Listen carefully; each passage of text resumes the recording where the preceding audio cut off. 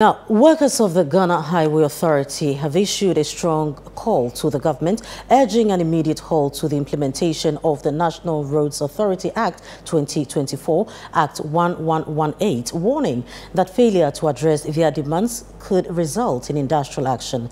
The National Roads Authority Act, passed earlier this year, aims to streamline road sector operations by centralizing authority under a single body. However, Ghana Highway Authority workers are not convinced that the Act will deliver their intended efficiency, arguing that it could increase bureaucratic delays and worsen the challenges the authority currently faces.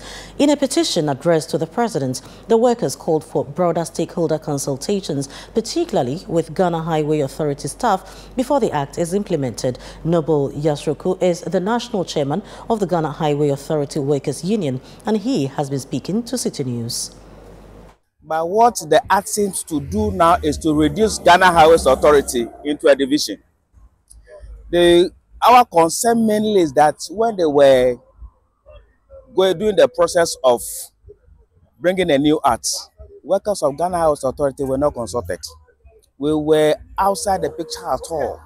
So when they passed the Act and we happened to get access to the Act, we realized that no, we have been shortchanged.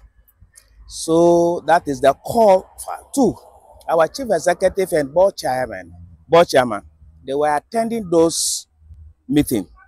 And we thought that they should have informed us or brief staff as to what the change is all about.